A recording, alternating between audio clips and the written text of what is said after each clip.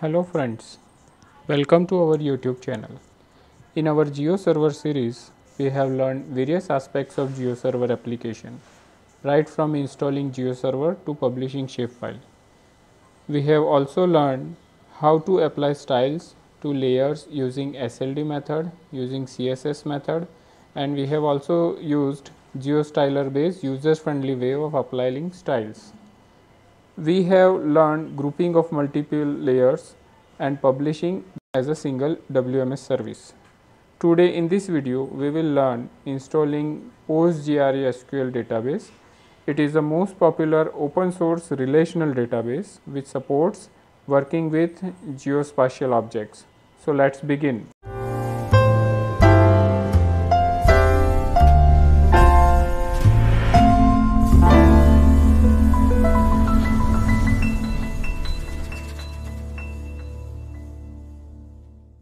So here we will start with opening a web browser and we will look for PostgreSQL download.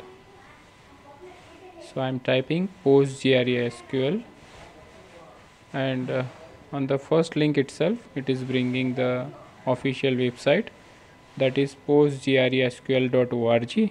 On the front page we have option for download, so I am clicking on that. So once we click on that, it asks for the operating system on which we are working. So I am working on Windows computer, so I am selecting Windows. So it is taking me to the download page and here is the link, download the installer. But before I begin downloading, I should look for the operating system that I have, whether I am working on Windows 2019 or 16, whether it is a 64-bit or 32-bit, all those parameters I have to check. So I am working on this Windows computer, so I am required to download PostgreSQL version 10. So now I will go and click on the link.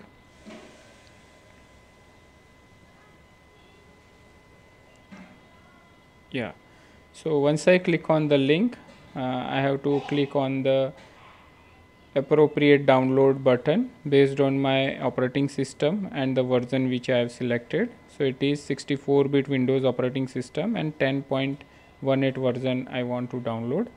So as soon as I click there, it will ask me to save the file and then it will begin the installation. Based on your internet speed, your download will take appropriate time. It is roughly around 230 MB file size. So it is downloading. It will be downloaded and placed into your default download location based on the configuration of your web browser.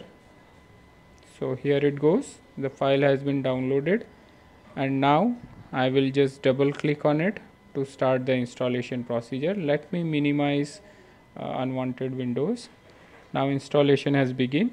It is downloading Visual C++ redistributable file as per the requirement. So it will internally install these dependencies. Now once the dependencies are installed, the RDBMS installation will begin, and it is a very basic simple installation. You have to just click next, and I am keeping all these options checked. You also keep it checked. Now I am clicking next. This is the data directory. I'll click next. Now it is asking me for the username and password. Postgres is the super user and you have to provide the password.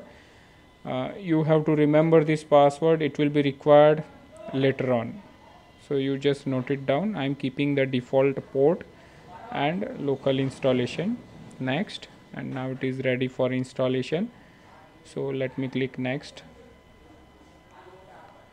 So installation will begin, and it is a very basic simple installation, and what I have seen is this is the most user friendly database, and biggest thing is it is open source. Freely you can download, install and use it as per your requirement.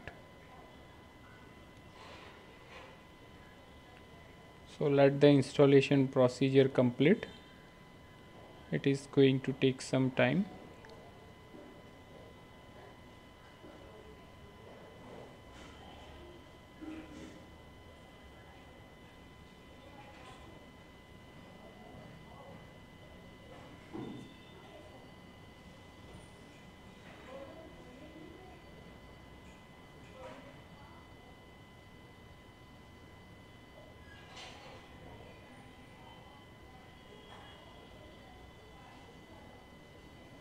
So right now it has installed basic RDMS.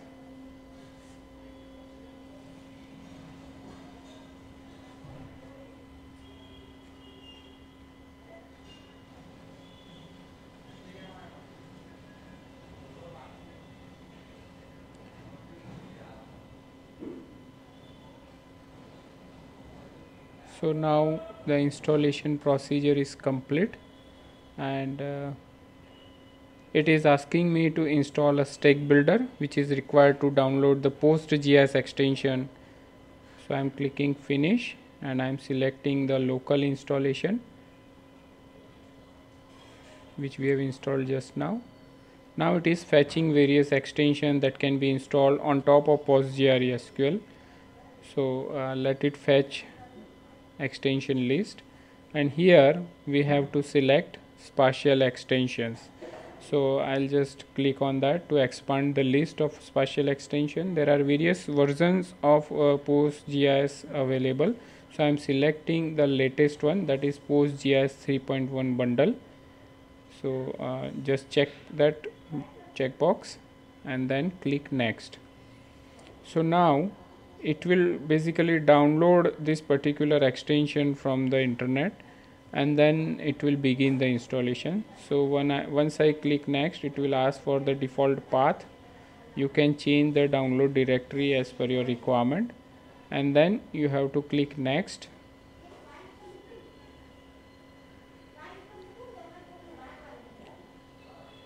So once you click next, it will basically download the extension module from the internet. So it is around 35 MB in size, so it is going to take some time.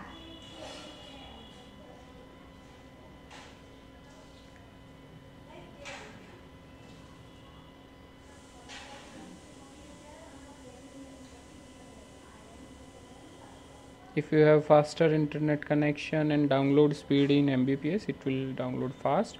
Now I want to install this PostGIS extension, so I'll say next and then I agree. See, it is downloading PostGIS bundle and installing. Agree. See, you can check mark this create spatial database, but I'm not ticking it because I want to show you manually how to create a database. So right now you can also ignore and just click next. So it is installing PostGIS extension on top of PostgreSQL database, so which will enable it to store shapefile and other spatial formats. It is asking for some environment variable to be set, so you have to click yes. There will be multiple times it will ask like this. It is basically setting some environment variables required for the database to function. So I am clicking yes option.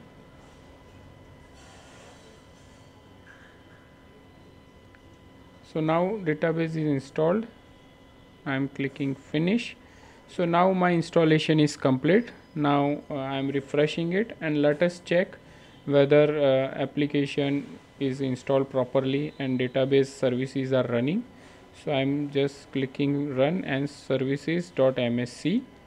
So let me scroll down and find out where it is. So you can see here PostgreSQL service is started and running. So my database is installed successfully and services are running. Now let us get inside the database through their admin console. So you have to type down pgadmin. So it is a console, a user-friendly mechanism to interact with the database and perform various functions like creating database, altering table. So all the things are done through pgadmin user interface. So once you click that, for the first time it will take some time to open the interface. So it has opened. Now it is asking for the password, and you remember we have defined the password during the installation. The same password you have to type down here. So it has been connected to our database. Now let me click on the server. Again you have to provide the same password, super user password, and say OK. So now you can see it has connected to the database. There is one database Postgres which has been created, and it is having some public schema and various tables. Now what we'll do is we will create a new database, and we will enable GIS extension on that database. So I'll right click on this thing and I'll say create database, and let me give a name, education, and then just save. It is such a user friendly manner of creating database. I remember earlier days we have to type down lots of SQL statement to create the database, but here it is a very user friendly manner. So it will take some time and then it will create database. So our database is created. You can see here now it is showing two database, and education is one of the database. Now when I click that, it is basically a simple database right now without GIS capabilities. So I have to create extension, and here I have to type down, search for my extension. So I'll type down GIS, and here it is, PostgreSQL is the extension. So I will select that and save it. So it will enable GIS capability into my database. So later on I can push the shapefile or other GIS supported file formats, and then I can perform various GIS operations on that. If you go to the schema in education database, you can see in the tables spatial reference table is created, because now it is GIS enabled database. So this reference table is created. So we have successfully installed PostgreSQL enabled PostgreSQL database. So we are keeping this video up to this point. In our next video we will see how to push our shapefile into PostGIS database and then publish it using the GeoServer.